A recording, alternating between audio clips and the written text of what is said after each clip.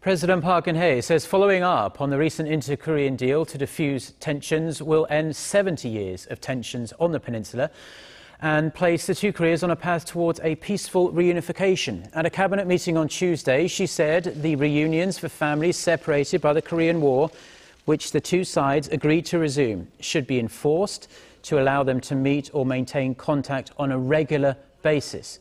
On the domestic front, President Park said it's time for South Koreans to start focusing on social reforms and reviving the economy. She also called on workers, management and government, who recently resumed labour reform negotiations, to make compromises for the country and the people.